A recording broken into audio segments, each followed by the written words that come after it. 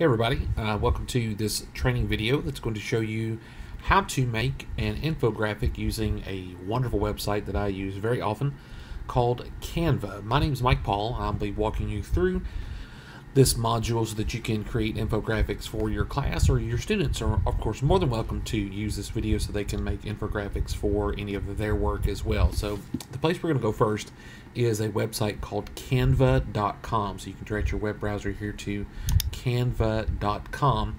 Canva is a web-based service that allows you to make graphics in all sorts of different sizes and for different websites, and in just a little bit I'll get into how to choose those sizes and whatnot that you can use in your work for all sorts of different social media sites, different marketing things. If you're doing a marketing campaign for your school, or you're just making graphics for your school, or you're making documents, newsletters, anything like that.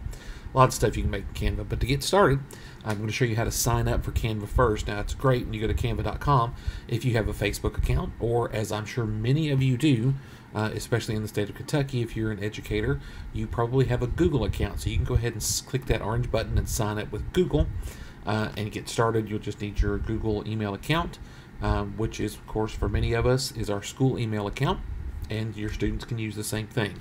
I already have an account with Canva, so I'm just going to log in here and just show you what the interface looks like when you log in very quickly, and we'll get started after that. So we're logging in here to the main Canva design screen, and as you can see, I have lots of designs, and my wife uses this too for things she does, and this is just what you're looking at here is just an overview of some of the things that I've designed, and Canva stores them all for you. You can go back and change them later, add more to them, change them, download them, and we'll get into all those things here in just a moment. But that's how you simply sign up with Canva.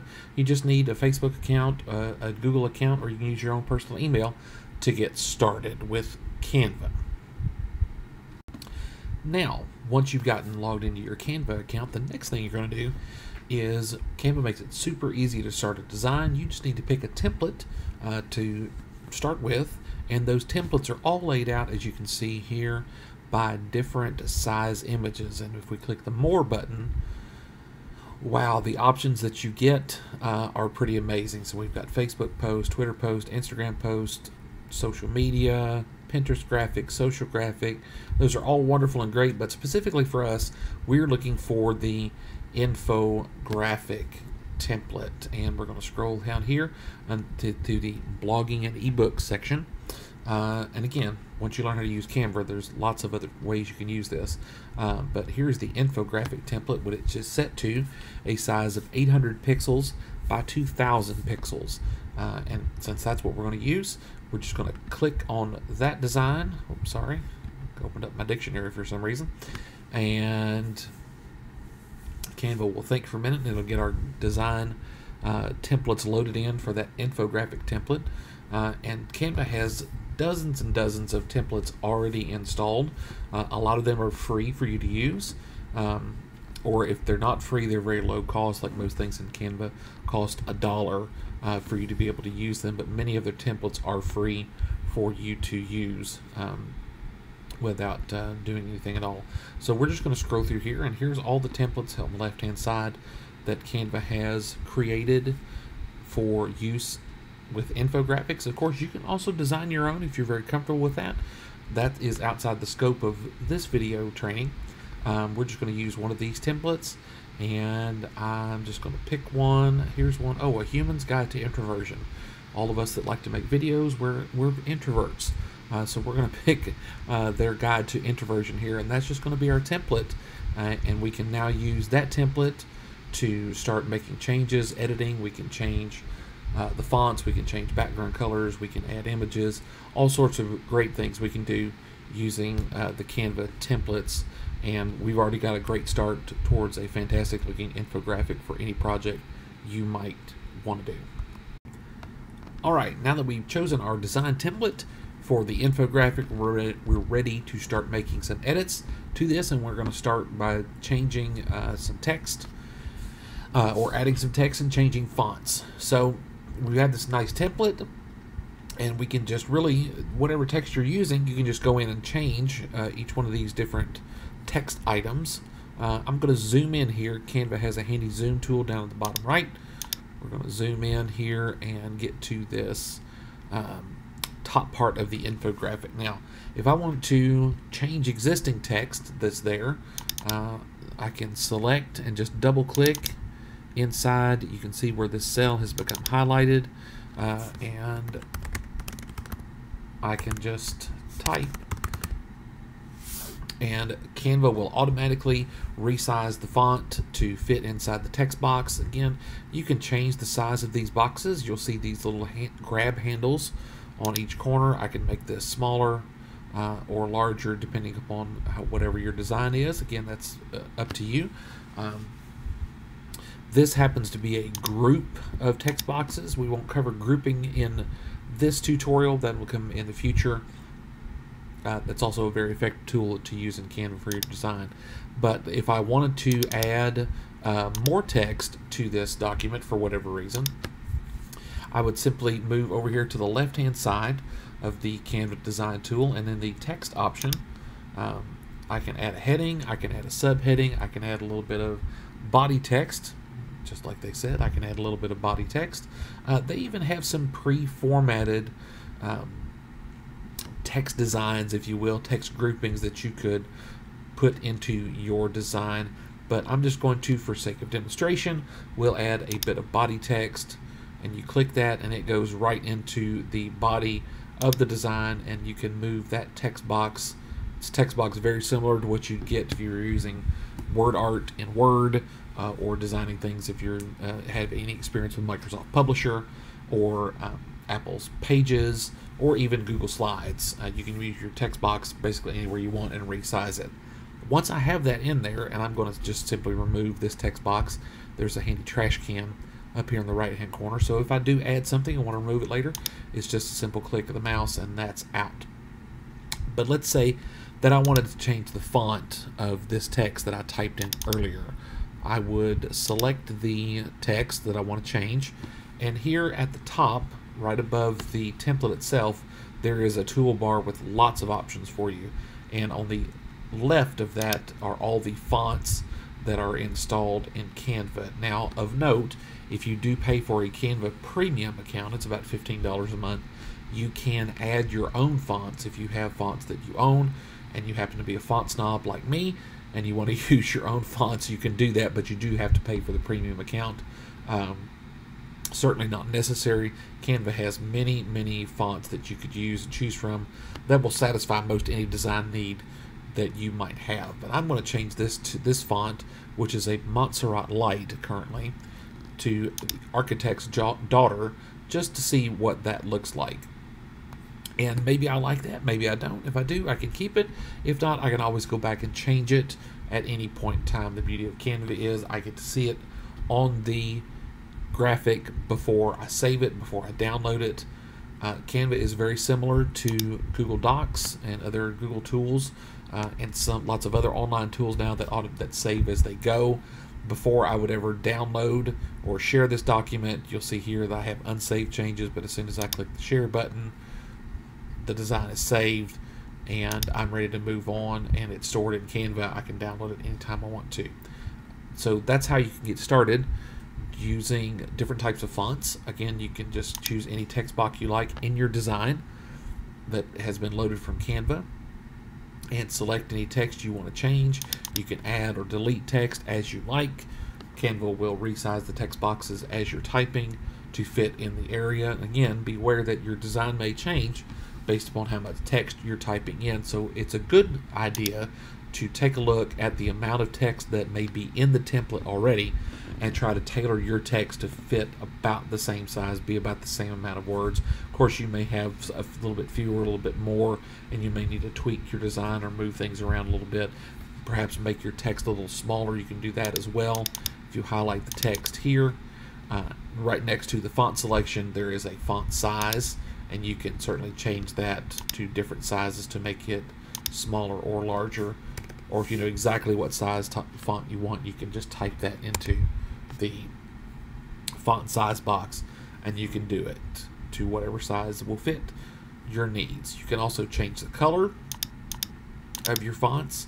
I know this is a black and white themed infographic, but let's say I wanted to add a bit of red into this.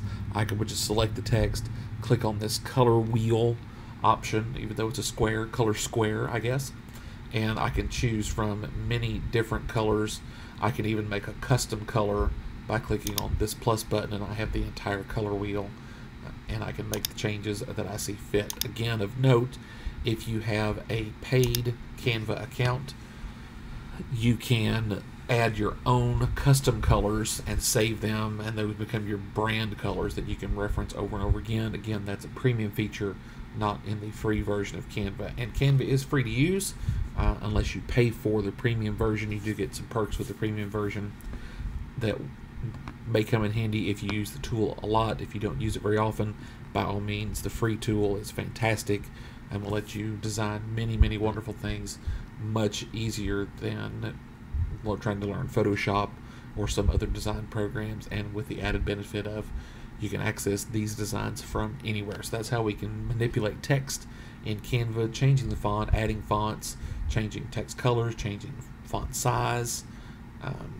lots of different things you can do with the text inside of a Canva image.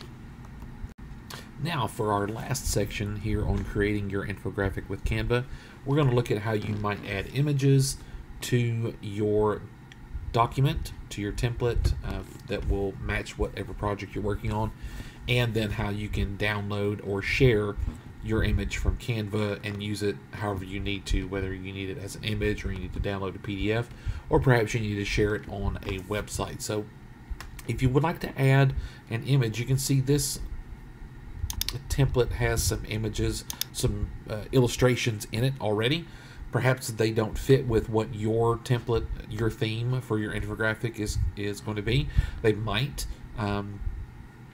Also, it may be that these images, as you can see, I don't know how well you can see it in the video, but there is a bit of hatching drawn over top of this image. That's one of those paid images that I told you about earlier in this training with Canva, and you would have to pay to use that image. And maybe there's another image you'd like to use rather than that one. You need one that fits your theme. In Canva, all you need to do is you can go over here and click on the elements option.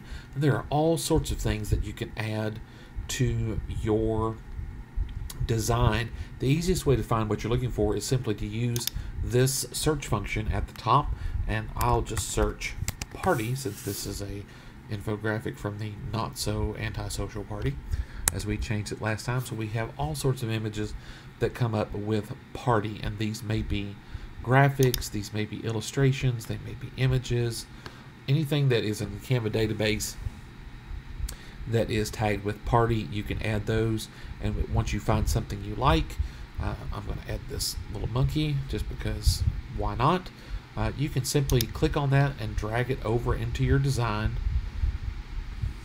and as you can see, the control handles come up and you can resize the monkey to whatever size you need him to be to fit in your design. I'm going to make him small enough to where he just fits right up here at the top,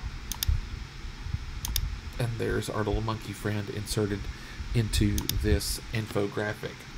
Now, you can use your own images as well. You can upload images to Canva. You have, I believe, unlimited storage for your images.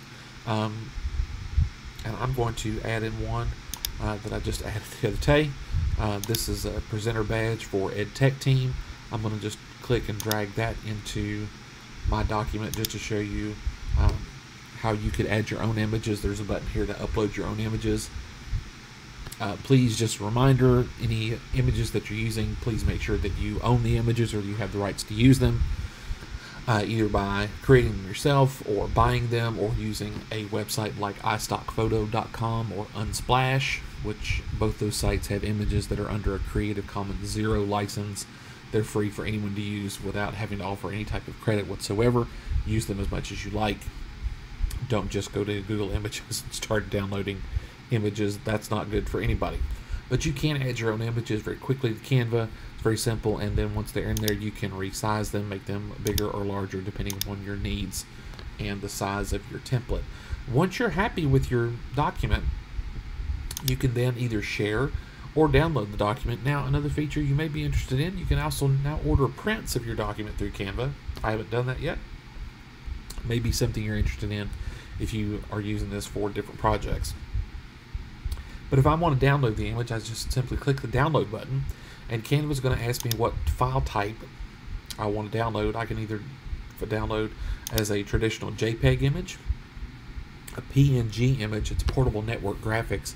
That's great for the web, or you can do a standard PDF, or you can even get a very high quality print PDF, and they have a new feature where you can even make your own animated GIF. I haven't tried that yet, but I'm pretty excited about it. We're just going to choose the standard PNG. We might be using this for a website. Yes, for those of you who are really fancy, you can make your PNGs have a transparent background. If you're not sure what that is, that's outside the scope of this training. We'll cover that later. But once I have my file type selected, I just click download, and I get a little message, it's downloading. Yes, because this one had some premium elements, Canva's wanting me to pay for them. I didn't take those out. Several of them would have to be paid for, so I'm not going to download this one.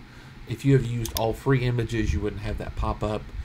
Most of the images, matter of fact, all of the images that I've ever created in Canva, I've either used the free images that they have, or I've uploaded images that I own or have created myself to use, and I've never really had to pay for much of anything, except I tried early on when Canva first launched and got a couple things.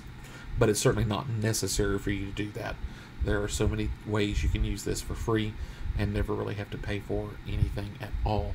But you can download that in several different formats. You can also use the share button, and you can either share it with somebody with an email address. You can share it through Twitter or Facebook if you have those accounts. You can also just get a link, which is great because if you have like a WordPress site, if you're in the LME courses at WKU, you may be embedding this onto your WordPress site, and you can just use that link, or if you're embedding it somewhere else, they do offer an embed code that you can do. But again, you have to make designs public for the other people to be able to see them.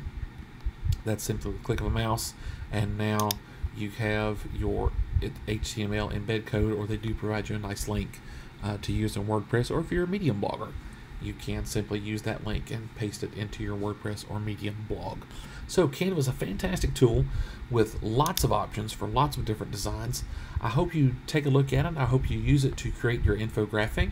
I think you'll be very pleased with the results, with the flexibility and the power you have with this tool, and it is certainly making graphic design much easier for the average person, where you don't have to do hours of Photoshop tutorials or learn the inner workings of things like Microsoft Word or Publisher or Google Slides, or even Apple's Pages or Keynote, or any other type of graphic design software. Canva is very easy to use, very low learning curve, and for the most part it's completely 100% free if you so choose it to be. You can pay for some things, and perhaps in further videos we'll cover some of those nice premium features you might get if you decide to upgrade. Hope this video training has helped you, and we will help you create a wonderful infographic, and that you will try Canva out for some of your other projects. Thanks so much for watching. See you next time.